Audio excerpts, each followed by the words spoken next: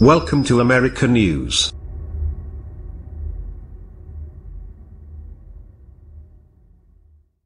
Editors note this originally appeared in The Hill. If you like your doctor, you can keep your doctor. If you like your plan, you can keep your plan. For years, Republicans used that exaggerated pledge to thrash the Affordable Care Act (ACA) and President Obama for not keeping his promise. PolitiFact labeled it as Lie of the Year in 2013. PolitiFact will have a lot of lies to choose from this year, given the hurricane of falsehoods and broken promises on health care made by President Trump. Who can forget Trump's oft-repeated promise that we will repeal and replace Obamacare, and we will do it very, very quickly. Obamacare has not been repealed. It has not been replaced. Apparently in Trump speak, very, very quickly means sometime during his tenure in office, or more likely, never. Trump says he wants to let Obamacare implode. This is far worse than a mountain of lies. This is subversion of an American law by the president. After all, Republicans had 7 years to come up with a plan that they promised would provide insurance to more people, more cheaply and with better protections for people with pre-existing conditions. Here is another broken Trump promise: we're going to have insurance for everybody. We're going to have a healthcare that is far less expensive and far better. Well, we are still waiting.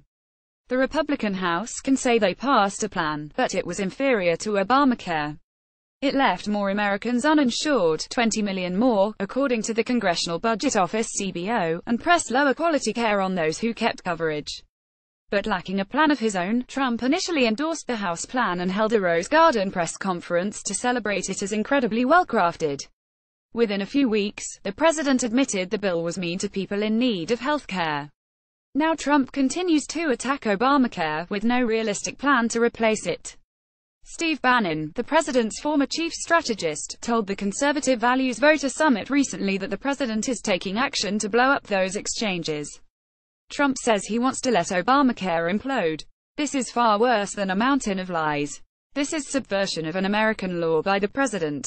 Gallup reported Friday that 3.5 million fewer people reported having health insurance through the first 9 months of this year as Trump's threats and GOP congressional inaction provoked widespread uncertainty.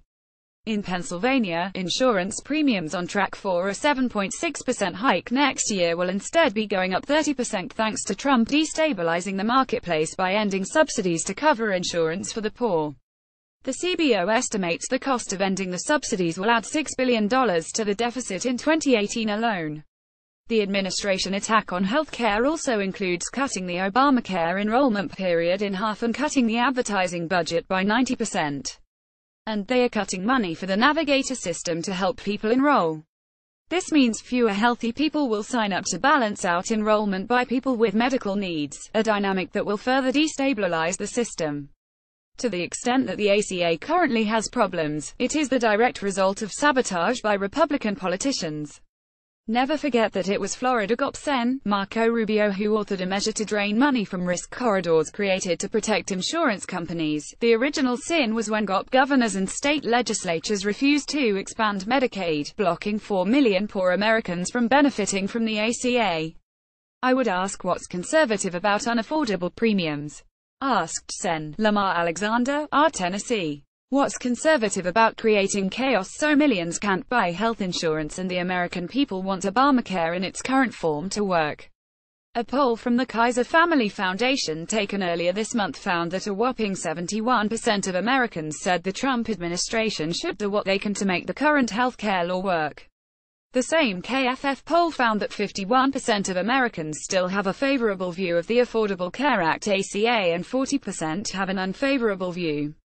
Why is Trump defying the overwhelming majority of Americans who want the law to succeed? Last week, Alexander, the chairman of the Senate Health Committee, and the ranking member, Sen. Patty Murray, DWASH, unveiled a bipartisan compromise bill to shore up a key Obamacare subsidy to benefit low-income Americans for 2 years. The bill came in reaction to President Trump's threats to end these cost-sharing reductions (CSRs). Trump falsely claimed that these were bailouts to insurance companies, when they are help for poor people. The fact of the matter is the president is trying to sabotage the American healthcare system, trying to put a gun to the head of our constituents by taking away their healthcare or raising their costs in order to force us to repeal a bill the American public doesn't want us to repeal, Sen. Chris Murphy, Deacon, told Fox News Sunday recently. The real problem here is that while Trump is playing politics, he is treating people in need of healthcare as collateral damage, a cruel afterthought.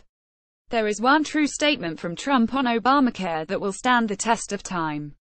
Now, I have to tell you, it's an unbelievably complex subject, he said in February. Nobody knew that healthcare could be so complicated. You think